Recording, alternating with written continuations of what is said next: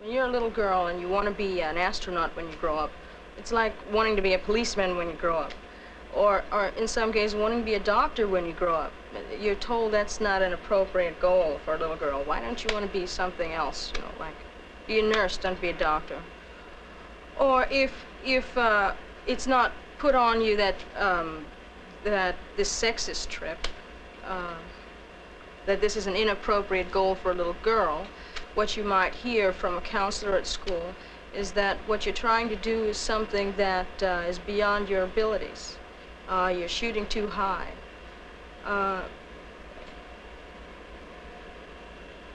If I could give any advice to anybody, and I hate people who give advice, it would be not to let people tell you what you can't be.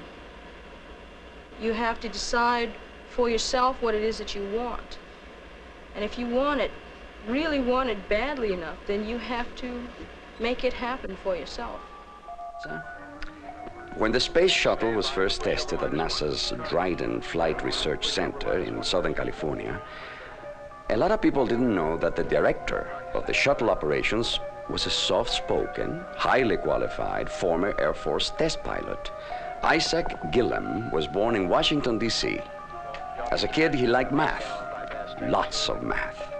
He built model airplanes and dreamed of flying. As far as I'm concerned, what I did is I pursued an interest that I had a lot of enthusiasm about, flying airplanes, rockets, and space as that evolved. And my joining NASA was relatively natural because I was interested in these types of things.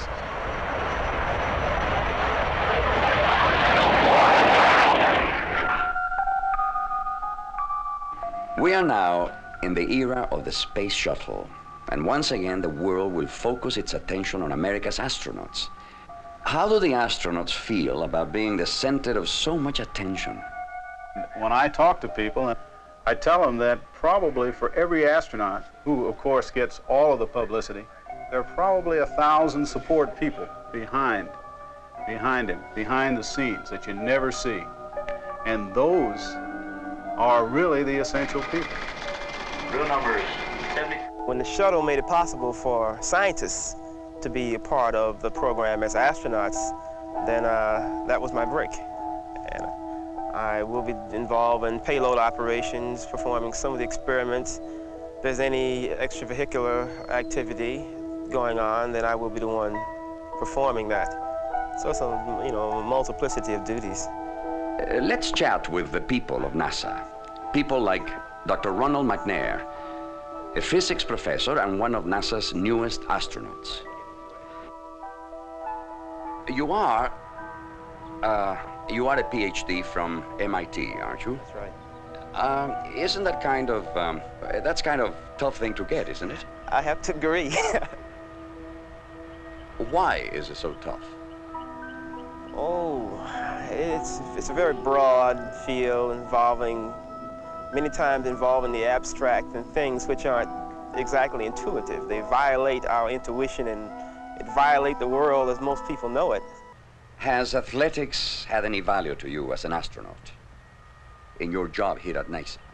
I say very definitely, especially in the developmental stage. I've always been involved in lots of athletics. Like in high school, I was captain of football, track, and baseball teams.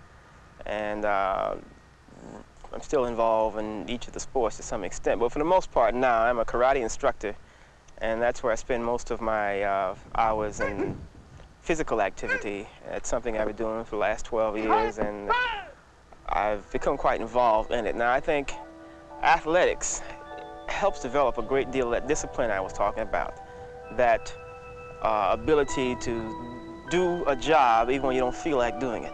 Something that you have to do and need to do whether you feel like it or not. And I think that's where I think that helped me a great deal. On the football field, suffering, and you have to take that next step and keep going and not giving up. It develops a great deal. Karate has been, in addition to keeping in shape, it's been very good for sustaining a discipline and for keeping a calm frame of mind and a positive outlook